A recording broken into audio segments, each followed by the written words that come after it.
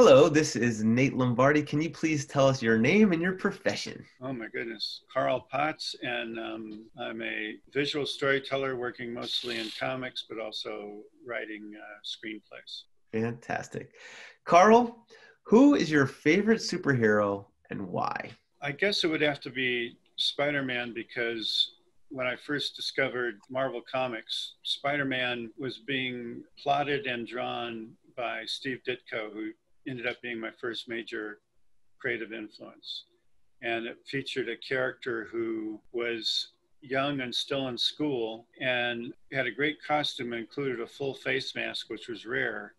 So in theory, you could imagine anybody, including yourself, being in that costume. You didn't have to have this giant square jaw like Captain America, showing through there. But the fact that, he had the everyday problems of a kind of nerdish high school student.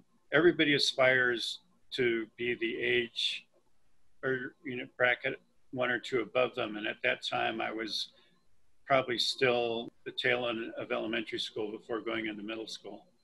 And so aspiring to be a high school student made sense. And he's your favorite to this very day? Or just because there's a nostalgia that really... I think so. I also like the fact that, that's where Stan kind of coined the with great power comes great responsibility thing. And that always echoed with me. The fact that he was always trying to do good, and often that was misinterpreted either by accident or on purpose, particularly by the Daily Bugle, and that he had to deal with that his good deeds were unappreciated, but he did them anyway. Great. I think these are all kind of like, without knowing it at the time, these were life lessons. Absolutely. Okay, great. Okay, if you could have one superhero power, what would it be? I don't know. I've thought about this before, and a lot of people, it's usually to fly or something like that. I would love to fly, but I'm not sure if I'd be able to have the courage to exploit it to its full extent. I'm not sure if I'd go as high as I could possibly go to find out where that limit was, or do something stupid like, I can fly up there, but then I suddenly find there's not enough oxygen to breathe and I pass out and crash to the ground, kind of stuff. Spoken like a true editor, Carl. But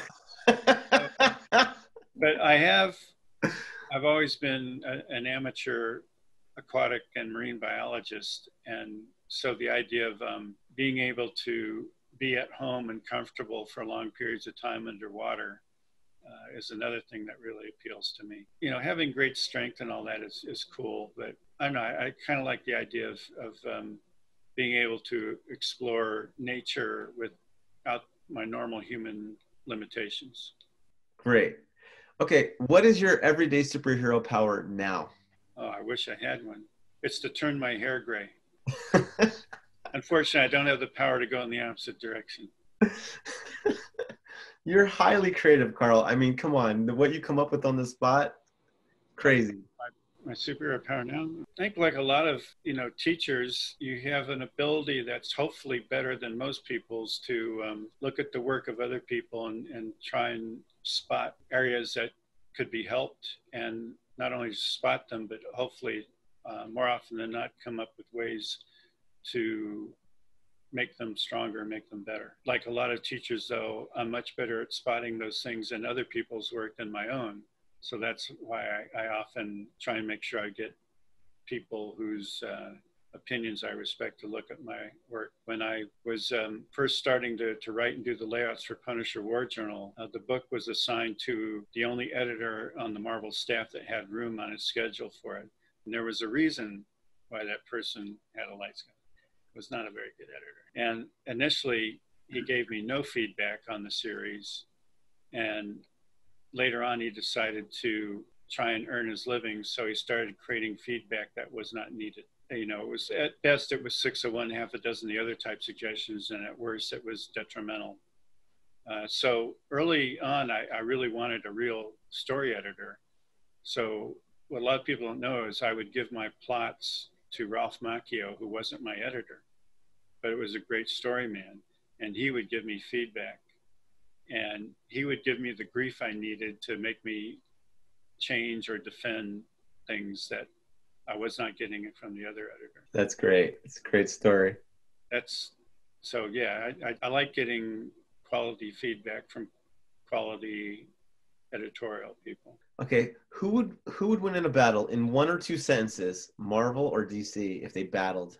If it just came down to physical might and all that, it might be DC, but I think the Marvel heroes would find a way to leverage their abilities and knowledge together to win.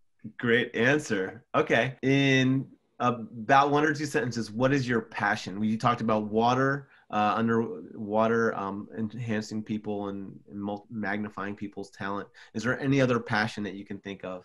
Well, I just telling stories visually is just, it's always been a passion for me. And I think it would have to be for anybody who's interested in comics or film or animation. There's something about telling stories visually that's always appealed to me. When I was, you know, still in grade school and I would mow the lawn in the Saturday mornings. First, Saturday mornings I get up, first I watch Saturday morning cartoons.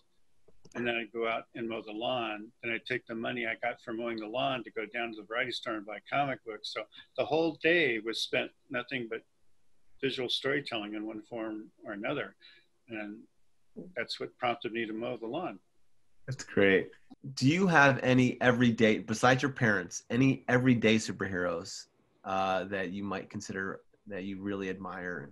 Well, there are people that I got to work with over the years that were really went out of their ways to be helpful for no personal gain of their own. Like I might have mentioned to you before the story of how Jim Starlin went out of his way to help me when I was trying to break into comics, where I showed him my work at conventions, and he and another artist, Alan Weiss, would agreed that whenever I came up with a new batch of samples, that they'd be happy to look at them. So I'd meet them, they'd give me feedback, and then eventually they needed to produce a whole issue of a comic over a 4-day weekend.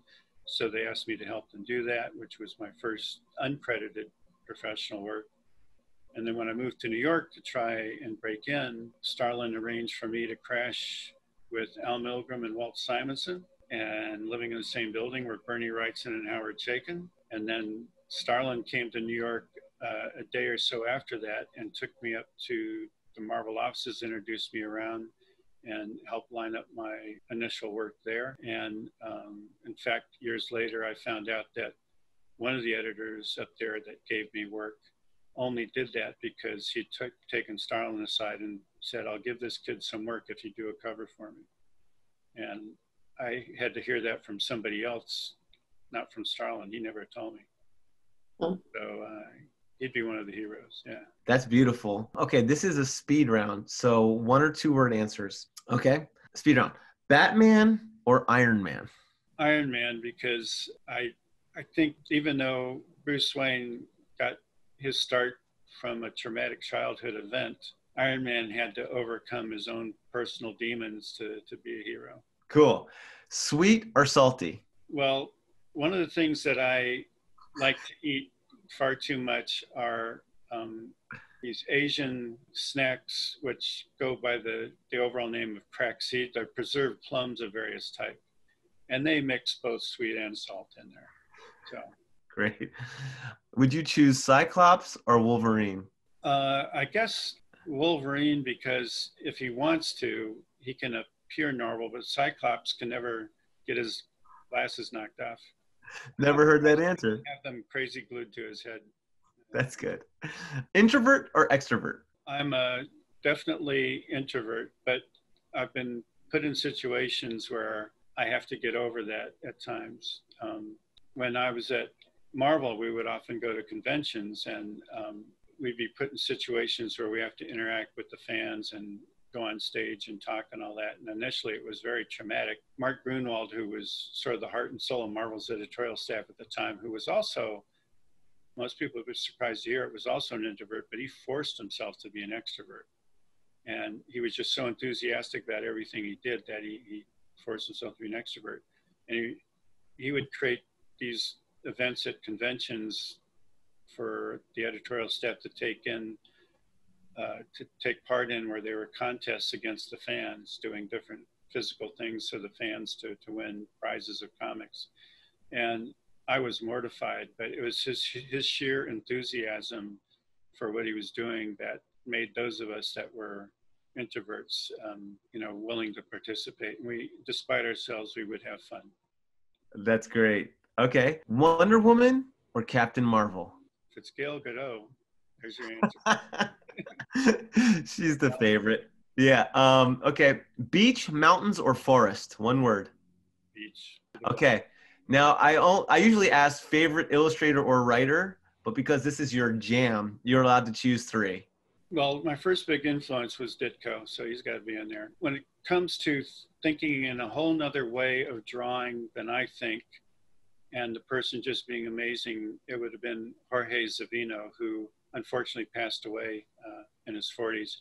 He drew the first Punisher graphic novel for me, and he also drew another one down there, a series for another publisher called Winter World, and he did a book called Seven Block for me at Epic. The guy was just phenomenal, and like I said, just thought in a whole different way of drawing than I did. Another guy whose art style I didn't actually like the rendering style of, but his power, the dynamics, and the visual storytelling were groundbreaking would be Jack Kirby.